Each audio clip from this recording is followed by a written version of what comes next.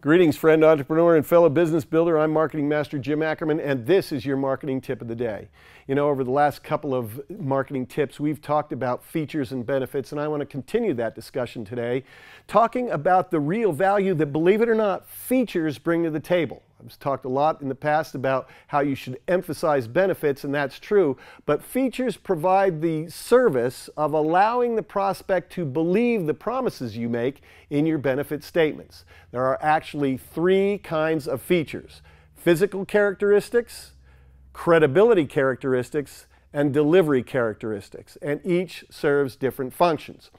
Now, physical characteristics tend to be pretty similar between you and your competition. If you have a physical product that has a competing product on the market as well, the physical properties of those products may be the same. In fact, you may carry in your store or your enterprise the exact same physical product as some of your competitors do.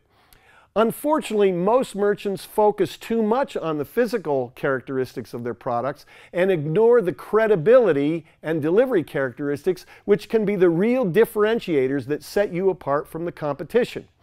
Credibility characteristics are things that make you more believable or preferable in the mind of the prospect.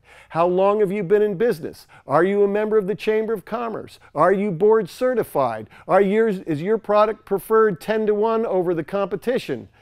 Do you have testimonials? All of these things are credibility features.